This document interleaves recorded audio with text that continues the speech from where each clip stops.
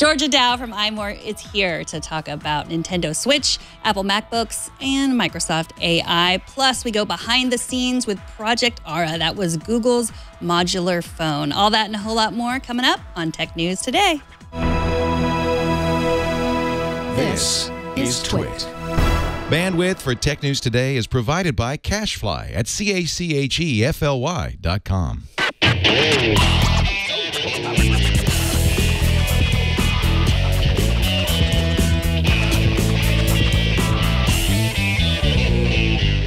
This is Tech News Today, episode 1683, recorded Friday, January 13th, 2017. This episode of Tech News Today is brought to you by Rocket Mortgage by Quicken Loans. When it comes to the big decision of choosing a mortgage lender, work with one that has your best interest in mind. Use Rocket Mortgage for a transparent, trustworthy home loan process that's completely online. Go to quickenloans.com/TNT. And by Blue Apron. Blue Apron will send you fresh, high-quality ingredients to cook delicious meals with simple step-by-step instructions right to your door. See what's on the menu this week and get your first 3 meals free with free shipping by going to blueapron.com/twit. Hello and welcome to Tech News Today. This is a show where we tell you every single thing you need to know about technology that happened today. And we do it with people who are passionate about technology. I'm Megan Maroney. Jason Howell is on vacation. But I am joined by the fabulous tech expert, gamer, psychotherapist, Georgia Dow from iMore. Welcome, Georgia. Thank you so much for having me. Well, it is good to have you. Thanks for coming on, and you filled in for me on iOS today when I was out a couple weeks ago. I really appreciate it. Tell everyone who hasn't met you before what you do at iMore and beyond. So I do a whole bunch of podcasts. I write about psychology and the psychology of technology and review the coolest tech. I do some gaming podcasts. I love technology, and I'm also a psychotherapist in the daytime. So I deal with anxiety, depression, parenting issues, and a lot of fun stuff as well. Well, so let's get right to the news. We'll start with the story that's captivated Nintendo fans since last night. The Switch, that's the name of the much-anticipated 6.2-inch multi-touch screen portable gaming system from Nintendo. The Verge says, with true portability combined with the ability to stream high-res to your television, that Nintendo already gets right what the Wii U gets wrong. The Switch gets right what the Wii U gets wrong. The Joy-Con, that's the controller, and there's also an option for a Pro controller. The whole system will cost you $300. It'll be available on March 3rd. Now, I know you have a lot of video game systems and VR in your collection. Are you planning on adding the Switch? We're not sure. I was leaning actually towards no before I watched Nintendo's presentation. And then after I watched, I'm thinking, maybe this would be good for my kids when they want to play, when they want to bring their tech with them. It's kind of cute, but it does carry a heavy price tag for what you're getting out of it. Mm-hmm. Now, do your kids, do you usually let them take iPads and things when you're traveling? Is that what you're talking about? They don't usually, but we let them bring it on. But when they're on really long trips, we actually want them to be able to go on the trip without having technology with them. But we let them play every day if they've earned their points to be able to play video games. And so then they can play whatever video game they choose to. And it's really adorable. I like the idea of it. I don't know if I would like the application of Switch as much as I'd actually like it. Are you thinking about getting it yourself? No, Nintendo is not really my thing. It wasn't part of my childhood. I'm an Atari girl. That's where my nostalgia for video games goes. So no, I don't think I would. And my kids are not, they haven't even asked to play Super Mario Run, even though we have it on the iPad. They're just not interested in it. So it's not something that I think I would get for me or my family. I'm sure that Zelda is a beautiful, wonderful game, but it's not something that I've ever really played. Is it part of your childhood, Nintendo? It is. I love Nintendo. My brother actually had an Atari. I had Nintendo, and it's a big part. I have every single Nintendo system sitting behind me. And yeah, I love it. Mario Kart's one of my favorite games. I love Zelda, love the Final Fantasy series. So it would be something that I would be the target audience for. But I think that where it misses is that for portability, it doesn't have a really long battery life. And then as a console, it still doesn't have the power in comparison to like an Xbox. And so you're kind of missing out on both worlds, and it has a little bit of everything. And so I'm not really sure which niche it would fit in our ecosystem. Mm-hmm. So the battery life when it's not docked is around 3 hours, right? Yeah, it's between 2 to 6, depending on what game you're playing. And, that's not a long time to be able to play and be portable. So if you're on a really long trip, you have to make sure that you're charging at the same time as you're playing, which you can do. And the other issue that I have is that both controllers on the sides are not equidistant to each other. So one of them is completely different layout, even if you flip it around, than the other side. And so that for me would get me messed up when I was using it. Mm-hmm. And what about, yeah, I see that. What about the parental controls? Is that something that you've taken a look at? Something that seems useful as a parent? I think that that's great. But, my kids are already pretty good. I already have all of my computers and my iPad's already set up with all of the parental controls on it. So it's not something that I worry about because of that. Mm-hmm. So, and the subscription system of you only get to play one game a month online is, from the NES and one from the SNES. It doesn't seem to be enough to be able to warrant it. I think that they really need to look into more of the Netflix use as you want model if that's going to fly. And I hope that they're going to change that.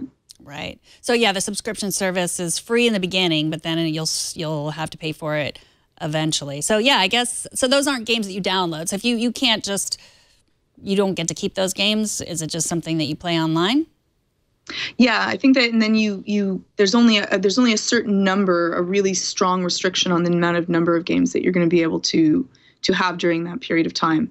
So I'm not sure. So I don't know. I think that there's a lot of people that are really excited about this, and I think that it has some really cool modules. Did you see that when they were doing the Switch 1-2, where you're like, doing a gun battle against other people, or you're boxing using arms?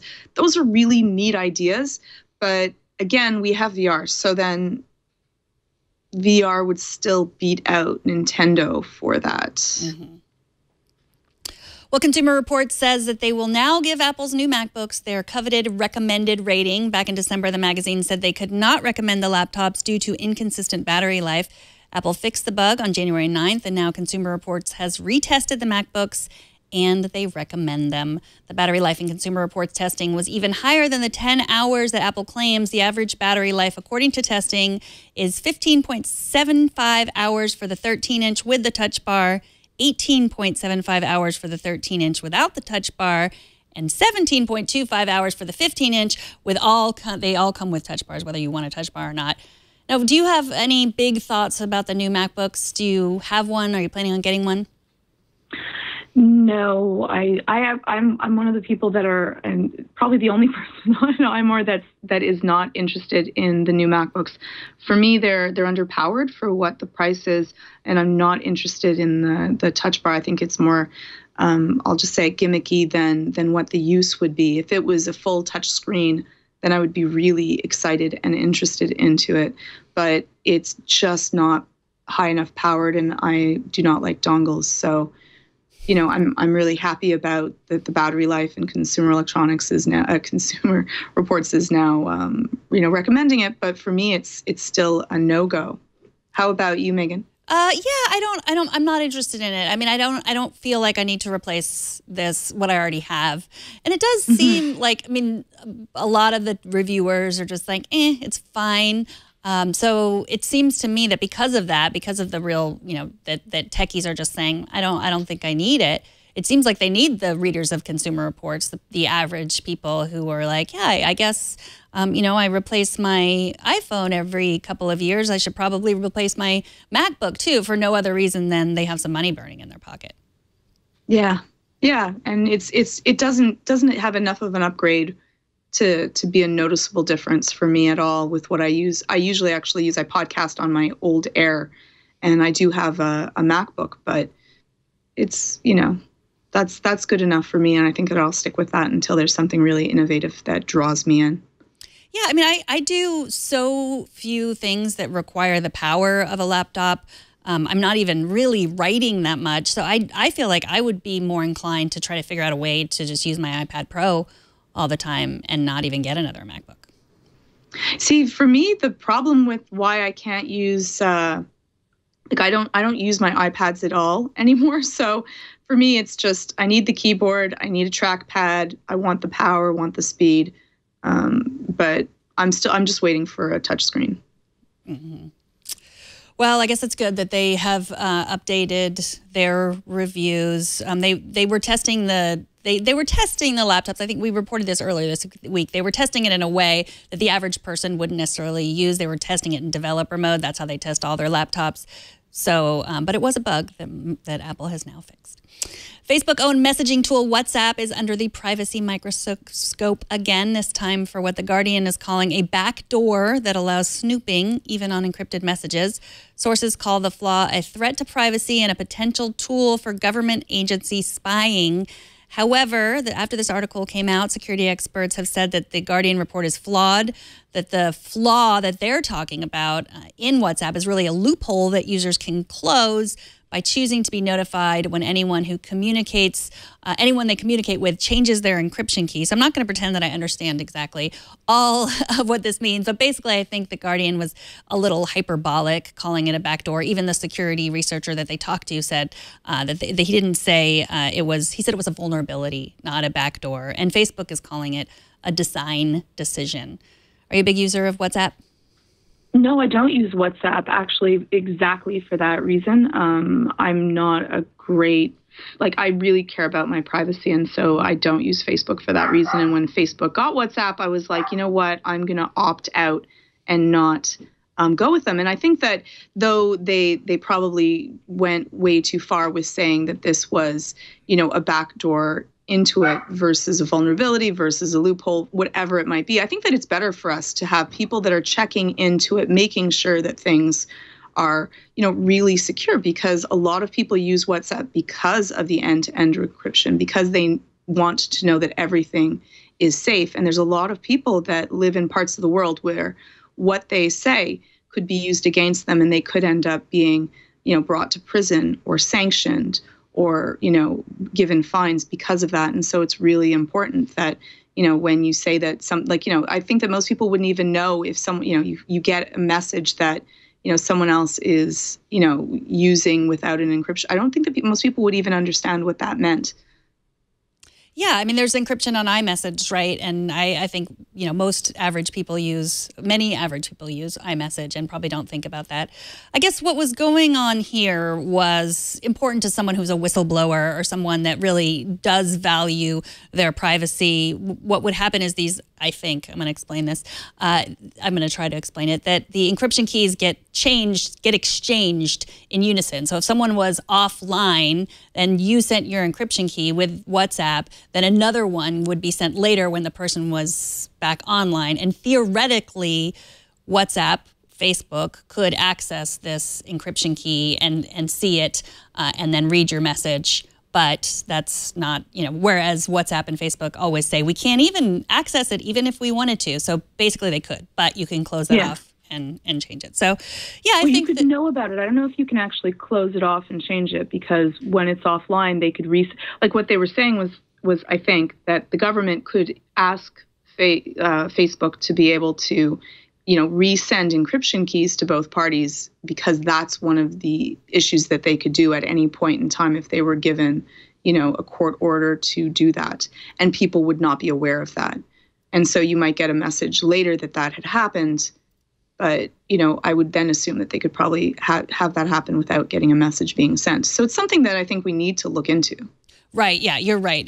You can't stop it. You would just get notified if the person, and you would say to the person, did you change your device? And, they might say, yes, I did, or no, I didn't. So you're right. Well, let's move on to a Canadian story just for you, Georgia. Microsoft acquired a Toronto-based AI startup called Maluuba. In a blog post on their site, the creators of Maluuba say their focus is artificial general intelligence, or creating literate machines that can think. Microsoft's artificial intelligence head executive Harry Shum says Microsoft will share their plans for Maluuba in the coming months, but it will most likely include some kind of AI for the enterprise. And I had never heard this term, artificial general intelligence. I think what they're talking about is answering questions and decision-making, things that might make your job better and faster. I know as a psychotherapist, did reading this, I mean, how do you feel about AI from that perspective, from the perspective of what they were talking about? Humans have this innate desire to understand, to know and understand, and we can create artificial intelligence that will want the same?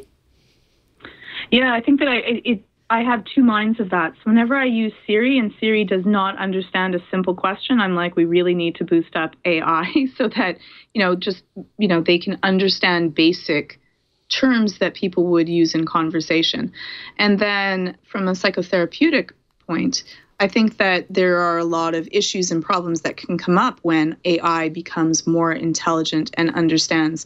And yeah, we're definitely, many years down the line until AI is going to become more sentient and more understanding and be able to make its own decision making besides the rudimentary levels that it has now. But there's definitely some problems that come up with that. Not only I'm not talking about, the robot apocalypse, which, for sure is coming. I have my tin hat ready for that day. But more for the manner in which people interact with their computers and phones. And we're already so attached to our technology. Think about when it becomes more of an assistant where it can talk to you and comfort you and care for you. We have an innate attraction to things. I know that one of my children gets attached to boxes that his toys were thrown out in when his computers are actually talking to him. I can see people spending longer and longer interacting with computers that are so much easier than with people that become difficult. I believe I said it was a Toronto-based company, and I'm thinking that maybe it's a Montreal-based company. I believe that it was both. Okay. Actually, I think that they were in Waterloo, and then they moved to the University of Montreal. So okay, good. You're right. Right. On both. PC Guy 8088 was saying that it was Montreal. He thought it was Montreal. So yes, both different places. Thank goodness we had you, a Canadian, on. that's why I'm here. After the break, have you ever wanted the power to decide what your phone does, how it looks, where and what it's made of, and how long you'll keep it? According to our next guest, you will never be able to do that. Not ever. But first, let's take a minute to thank Rocket Mortgage by Quicken Loans, the sponsor of this episode. Filling out forms to get a mortgage is frustrating. It's time-consuming. How much money do you make? How long have you lived in your current location? How long have you had your job? What are your assets? What are your liabilities? It's daunting, and it can make you feel vulnerable to be giving out all that information. When it comes to the big decision of choosing a mortgage lender, it's important to work with someone who you can trust, who has your best interest in mind. With Rocket Mortgage, you'll get a transparent online process that gives you the confidence to make an informed decision. You don't have to waste time searching through stacks of paperwork. You can securely share your financial information. You'll get your mortgage approved in minutes. You can even adjust the rate and length of your loan, and you can do that in real time. That way you can make sure to get the mortgage solution that's right for you. So whether you're looking to buy a house or refinance your existing mortgage, you can lift the burden of getting a home loan with Rocket Mortgage. Skip the bank, skip the waiting, and go completely online at quickenloans.com/TNT. That's quickenloans.com/TNT. Don't forget to add the TNT so they know that we sent you. Equal housing lender, licensed in all 50 states, NMLSconsumeraccess.org, number 3030. And we thank Rocket Mortgage by Quicken Loans for their support. Tech news moves fast, and often the articles we read and talk about on this show are just a few paragraphs, just a snippet of what's really going on with no context. That's why I was excited to snuggle up with my laptop and spend some quality time reading Harrison Weber's Venture piece on the rise and fall of the dream of Project Ara, Google's modular phone. Welcome to the show, Harrison. Hey, can you hear me okay? I can hear you great. Awesome. Thank you for having me. Well, thanks for coming on, and thanks for reading this piece, which is definitely worth reading. You write that Project Ara was a modular phone concept that at one point was supposed to start at $50. It was intended to give you the power to decide what your phone does, how it looks, where and what it's made of, how much it costs, and how long you'll keep it. That sounds fantastic, but your article talks about all the many reasons why this project failed. Let's start with the timelines to get to market. When and how did Project Ara start? It started in 2012, in the summer of 2012, right when ATAP was which is Google's kind of innovation, like weird innovation lab, when it was started at Motorola. So back in 2012 was like the earliest kind of kernel of the idea, and quickly, a lot of time passed, and the public didn't hear about it until 2013. And then, beyond that point, really, it was this project that was never supposed to be public. It was a secret project that was this interesting idea about customization back when the maker movement was something that everyone was really excited about. And then because of Dave Hackins and this video called Phone Blocks came out, it kind of forced the project into the open, which became, very defining factor of this product, this thing that was supposed to be secret and then ultimately became public too early. And maybe that was part of its downfall. So Phone Blocks, this video was like a viral video about this modular phone concept. And Hawkins sort of had this idea that this would be maybe a decade worth of work. And meanwhile, ATAP was already working on this, and they really didn't want it to come out and have everyone say, look, you guys copied this guy in his garage that had this idea. So they thought they would launch it. And then, so really, it's not necessarily their fault. But then the time, I mean, you talk a lot about how they went faster than a lot of the developers were comfortable with, and it had a difference between going back and forth between Motorola and Google. And at one point, it really changed. I mean, at one point, it was a $50 phone. That was the idea, get this $50 phone into people's hands. When and why did that change? It was essentially... It was a weird issue where this idea, at least if you look at it, if you step back, it's this kind of brilliant idea of building a phone out of high-tech kind of Lego blocks almost, and just sort of reality set in over time. And so, this thing was going to come out in 2015, and it was going to cost $50. And then they realized, that's just not possible. You can't really build a phone for $50.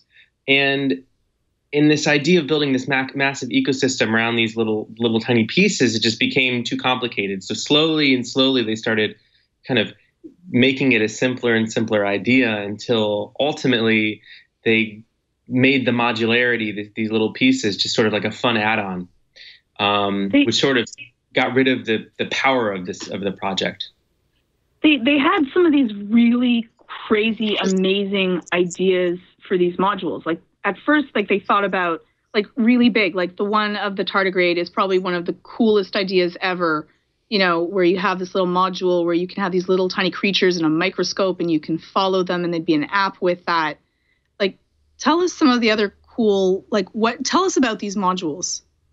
It became, the earliest idea was, all right, a phone can cost lots of different things. What if you made it so you could upgrade your screen, you could upgrade your battery? What if you only need a really big battery and you don't need a great camera because you just want a phone that lasts? And so at first it was functional and it was about compromises. And then they were like, all right, that's interesting, but only interesting to a small group of people. If we already have this flexibility, what could we do next? And it evolved into, checking your glucose levels, like a little module that could prick and measure, your blood, the sugars in your blood. There are things hidden in the videos. There are lots of little things almost pre kind of paying with your phone credit card modules. There are just so many funny little ideas. The craziest one was putting this microscopic aquarium on your phone, which was actually came up. Google commissioned this agency called Midnight Commercial to come up with the idea, and they're the ones who came up with it, not Google. But that was the one of the defining kind of ideas of what if we just put this in developers' hands and let them just do anything they wanted. Well, so I'm spending a month. I usually use an iPhone exclusively. I'm spending a month using the Google Pixel, and I thought I would be really excited about all the choice, but it's daunting.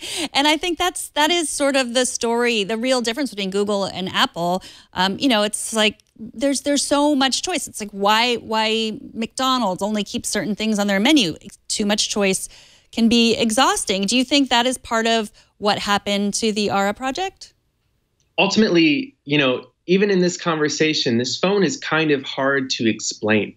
I mean, you can use metaphors. You can talk about Lego blocks. You can talk about, as I did, you can talk about never having to throw your phone away. But ultimately, we're talking about a bunch of little pieces of hardware that work together in a seamless way and building out this huge, massive, abstract ecosystem and hoping everything just sort of works.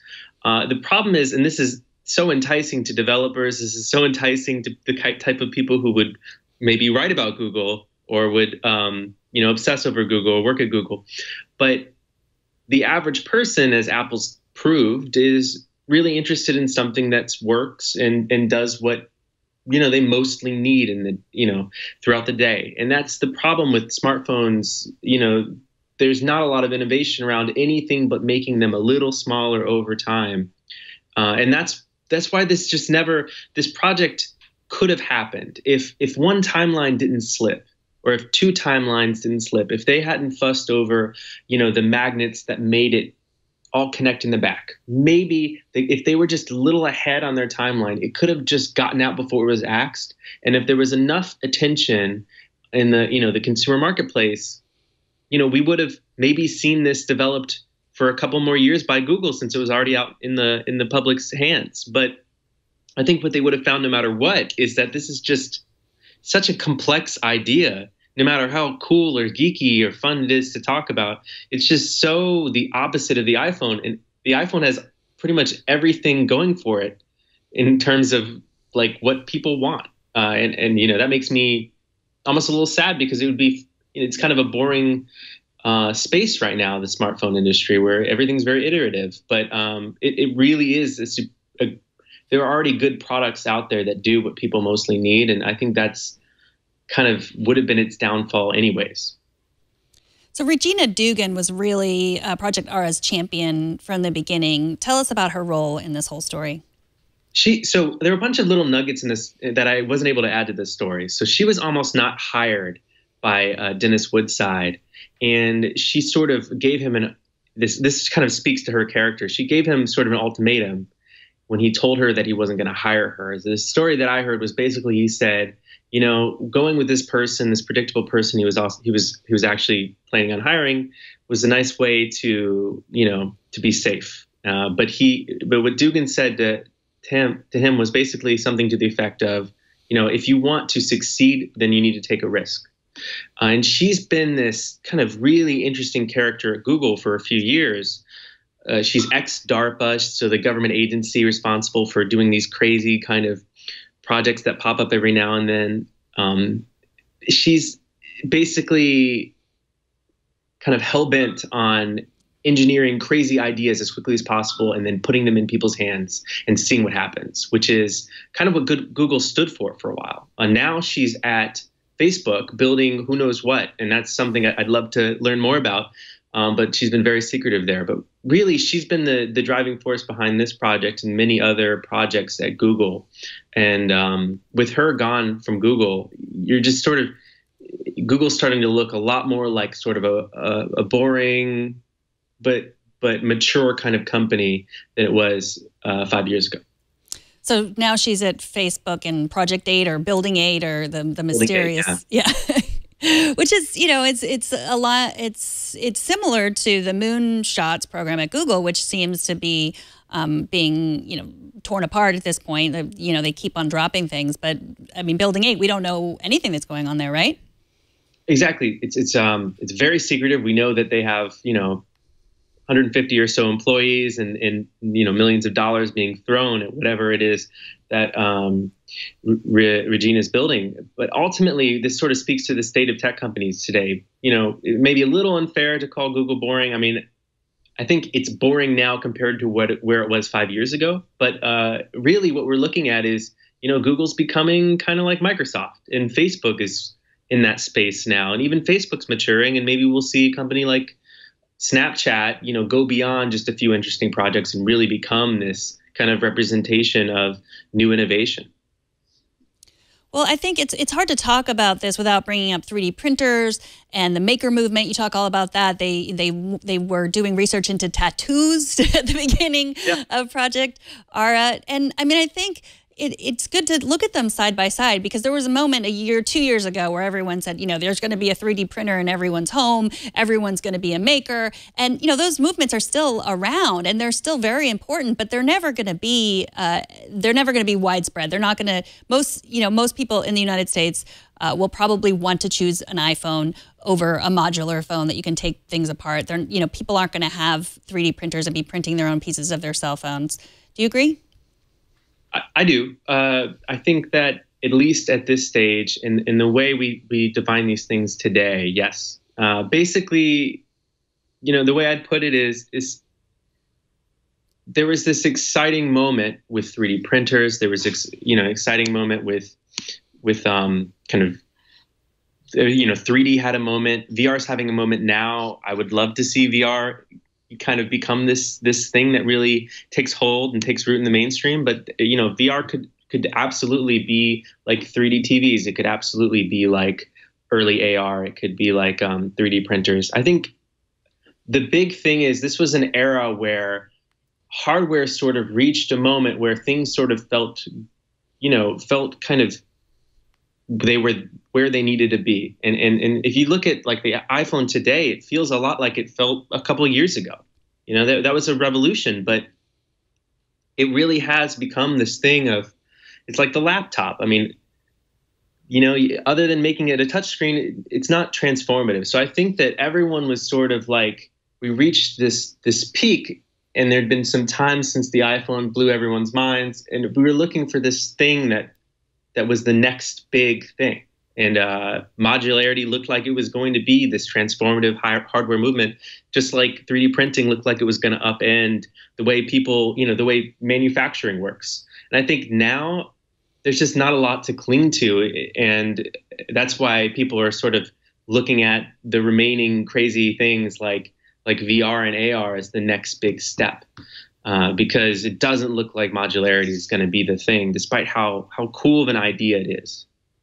It is so cool. It makes me so sad talking about, because it was like the iPhone. Like, think about being able to have, if you're a photographer, you can add more, a larger camera or more. Like, it was like the opposite. And it's always sad for me when like innovation seems like everyone's on one stream. And so Project Era kind of was like that thought of something that was really different, that people could, look at things differently, and you could end up getting whatever you wanted to that. It seems like you're saying they kind of were too innovative and they shot too far to that. And, it saddens me to think that means that we're not going to get any modularity on phones, or something that's just really different and really innovative. One funny thing that came out of reporting on this was that if you look at a lot of devices today, there's a sort of quiet hint of modularity. So even the iPhone, you can buy this battery case. This is I'm mostly paraphrasing one of the founders of Project Ara on this, just to credit him. But if you look at the iPhone, it's this like, there's this bumpy kind of battery case you can buy, and that's almost like a module that snaps onto the back. If you look at the Moto Z, they're experimenting it in a very gentle way, compared to what ATAP and Google really imagined it would be. But the thing that I think this ultimately speaks to is, right now the only thing that can transform your phone from it being like any other device is software. And software is the only way that developers can make this big change or innovate in a way that changes your experience on devices. And ultimately, all of the things we do are kind of locked behind glass. And Ara was this idea, and just like 3D printing, of this physicality of innovation. I think that we may see that happen. But the thing about AR and VR is that's also about like digital things. And so it's kind of sad, because I think hardware really had a moment. And, some people are saying that things like PCs are getting interesting again, laptops are getting interesting again. The Verge said that recently at CES, but I just don't agree. I think that really we're kind of in a long plateau of good, reliable, kind of boring hardware. And I'd love to see hardware get interesting. It hasn't really happened in a broad way. That's too bad. And I mean, it's the closest thing to my phone becoming a transformer. I still have hope. And we haven't even talked about the environmental aspect of this. I mean, we just think, well, this phone doesn't do what I want. I'm going to have to buy a new one. Whereas that was the promise of Aura as well. Like, you just switch a part out. It's the same thing as fixing things, which we don't do anymore. Yeah, that's true. There's just so much to say about kind of what this could have been. The environmental stuff was a little bit of kind of the earliest element of Dave Hacken's goal, so phone blocks. And even in the earliest stages, that wasn't the point of what Google was doing or what Motorola was doing. And so that was always there's always some dissonance there. But I think it goes beyond in the environmental side, because this is like a device that you would never kind of buy again. You'd buy it once and you'd buy parts and you'd have a phone forever. Maybe not forever, but for a long period of time. And so it was upending everything. It was upending like the way hype works around phones. It would have, if it had worked, it would have it would have shaken rattled the whole industry. But if it didn't rattle the industry, no one was going to notice. And so it always had to be this crazy idea. It always had to have all these different elements, including the environmental side, which I think would have motivated a lot of buyers. But it's sort of an all or nothing deal. And that's kind of the way phones are. I mean, that's why phones are so designed to work for everybody. Instead of it being like, well, what if there's this great microphone because you're a musician, or what if you're a photographer? It just has to work for everybody. And I think that's kind of the most practical, financially, makes sense, but very boring in terms of, originality or character. Well, thank you, Harrison, so much for joining us. I really enjoyed reading this piece. I think as tech journalists, sometimes we have two switches. It's like modularity is the next big thing. Modularity is dead. And your piece really talks about everything that happens in between. And if you're not working on a book, I think you ought to. So that's it was a great read. Harrison Weber is the executive editor at VentureBeat. You can read the story and follow him on Twitter. He's at Harrison Weber. Thanks so much for joining us. Thank you. We got an email from Joel, who writes about our discussion last night about layoffs at Pandora and how they increase shareholder value. Joel says, if Pandora is trying to maximize shareholder value, this might be a good move in the short term. Pandora may be saving money this year. The question is, what are they losing in innovation next year and the year after that? The U.S. auto industry tried this efficiency drive, and Japanese auto companies ate them for lunch. Seems like we still haven't learned. So you can write to us at tnt@twit.tv, and we will hopefully read your email on the air. You can also call us. After the break, if you remember Zork and rotary phones, then you are old. And you might enjoy this next story. But first, let's take a minute to thank Blue Apron, the sponsor of this episode. Blue Apron is the #1 fresh ingredient and recipe delivery service in the country. Their mission is to make incredible home cooking accessible to everyone while supporting a more sustainable food system, setting the highest standards for ingredients, and building a community of home chefs. Blue Apron delivers seasonal recipes along with fresh, high-quality ingredients to make delicious home-cooked meals. Each meal comes with a step-by-step, easy-to-follow recipe card and pre-portioned ingredients that can be prepared in 40 minutes or less. Every little ingredient comes in its little package, tiny little bottles of whatever you need. You don't have to buy a giant bottle of something that you're going to use 2 teaspoons of and then throw away. Save time and money. Shopping at the grocery store is 60% more expensive than Blue Apron. If you spend a lot eating out or at high-end grocery chains, now you can spend under $10 per person. That's for healthy, home-cooked meals. And you can customize your recipes every week based on your dietary preferences and choose a delivery option that fits your need. There's no weekly commitments. If you don't want it one week, you don't have to have it. You only get deliveries when you want them. Blue Apron delivers to 99% of the continental U.S. Blue Apron sets the highest quality standards for their community of over 150 local farms, fisheries, and ranches across the United States. Blue Apron not only supports a more sustainable food system, it supports happy and healthy families because cooking together builds strong family bonds And research shows that Blue Apron families cook nearly 3 times more often. New recipes are created every week by Blue Apron's culinary team, and then those recipes are not repeated within a year. Spicy shrimp and Korean rice cakes with cabbage and garlic piccata, with scallion rice and chipotle pepper enchiladas with lime sour cream. Those are just some of the items on the menu. You can check out this week's menu and get your first 3 meals free with free shipping. Just go to blueapron.com/twit. That's blueapron.com/twit. And we thank Blue Apron for their support of Tech News Today. Blue Apron, a better way to cook. And finally, tonight, we have a project of whimsy from the website The Outline. An engineer named Mitch Patnaud figured out how to hack an old rotary phone to play a text adventure game. He bought a $15 phone on eBay, and then he used the $9 chip computer. I think we can take a listen to a look and a listen. A listen. With a boarded front door, there is a small mailbox here. What would you like to do? Open mailbox. Opening a small mailbox reveals a leaflet. What would you like to do? Take leaflet. So apparently you can talk back and play the text adventure game. Did you play a lot of Zork, Georgia, in your childhood?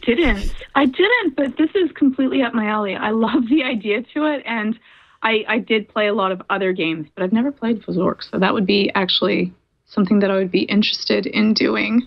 And I love the fact that it's on a rotary dial phone. I think that that's really awesome. Did you ever play mini text adventure games? Was that part of your childhood? I did. I even did like the choose your own adventures, like really hardcore, so this is like a good mix between both of them. And I don't know, I think it's really cool. Would you be playing this? Oh yeah, absolutely. I did go through a text adventure game when I was working at Tech TV. That was I covered a lot of that, and I like it because back then it was really hard to do game graphics and everything. So text adventure, they were easy to do and fun to play. So I think I love it when people go back to their nostalgic roots. And I love the chip. We have 2 of them. I don't know if you've tried this $9 computer or if your kids have played with it. Have you? No. Tell me about it. Well, it's $9. You can do all kinds of different things with it. Like, for example, put Zork on a rotary phone. My kids have played around with it. And then Leo has this, like the chip. I forget what it's called, but it's like what is it called? The chip. Pocket? Yeah, the pocket chip. So then that's what that is. Yeah, so you can put the chip into the thing and have a keyboard and everything. Otherwise, you have to attach an external keyboard, which was fun too. But yeah, you should check this out. That. It's, yeah. Oh, yeah. This is great. Well, my kids do Bits Box, and they do Swift Playground. So I think that this would be really a cool mix. What did your kids think of it? They loved it. I mean, they, just playing around with it because it was hard to figure out what to do with it. But especially before we got the pocket chip when it was just the $9. They played a little bit and got frustrated. Then we got the thing that you put it in, and that's $60. But that's worth it too. They really liked it. Thank you so much for joining us, Georgia. What are you working on? You have so many podcasts that you are either co-hosting or sitting in on. What are all the exciting things you're working on right now? So, there's the I'm More Show, and there's also Disruption, and of course, Anxiety-videos. If you're dealing with anxiety or depression or parenting issues or sleep issues, I have that as well. And I'm on I'm More every once in a while writing an article. And do you have any new products or anything that you're playing with besides your AirPods? Yeah, well, right now I'm back on VR because I have the new game, Super Hot. And so it's just a great, fun game to be able to play with. And so that's what my husband and I are doing, that and Paintball Rec Room. It's taking up almost all our time. And you have the Vive and the Oculus? Is that We right? do, and we play together. So we've cordoned off a room, taken out our couch, bought huge bean bags. And so we drag the bean bags out, put a pillow segregation so that we don't thwack each other and, knock one of us out, and then we play in the same room together, which is a lot of fun and makes VR a communal kind of experience. We just both look ridiculous at the same time. So when people come to you for like marriage counseling, do you say do you suggest they play VR together? Well, no, gaming together can be a frustrating experience. It could end well. It could end very poorly. So you have to be careful with that. Okay, so you're not ready to say that the couple that plays VR together stays together? No. We have had a couple of VR fights, and I did hit my father-in-law in the head while he was napping on the beanbag relatively hard. So that caused a little bit of an issue as well. So you have to be careful. VR with caution. So you mean physically hit him, not in VR? No, I physically hit him. I was trying to run away from someone that was gonna. It seemed very real at the time. So you hit him in RW, real world. Is that what you call it? I did. Yeah, I hit him in the real world and then had to deal with it in the real world. So what happens in VR does not always stay in VR. Okay. Good advice. I was looking for just like one little, piece of advice for that. Got it. All right. Got it. Well, Georgia, thank you so much. You can find Georgia on Twitter at imore and at anxiety/videos.com. Thanks so much for coming on. Thank you. And Monday's guest will be ONJJ Stone, and then Jason will be back on Tuesday. TNT records live every Monday through Friday at 4 p.m. Pacific, 7 p.m. Eastern, midnight UTC at twit.tv/live. You can be part of the show by emailing us at tnt@twit.tv or leave us a short voicemail. We are at 260-TNT-SHOW. You can also find us on Twitter. We're at Tech News Today TV. And find all the ways to subscribe to our show at twit.tv/TNT. I am on Twitter at Megan Maroney. Thanks to our technical director, Anthony. Thanks to Mario for running the teleprompter. Thanks to Kevin for editing the show. And thanks to you for talking tech with us. We'll see you on Monday.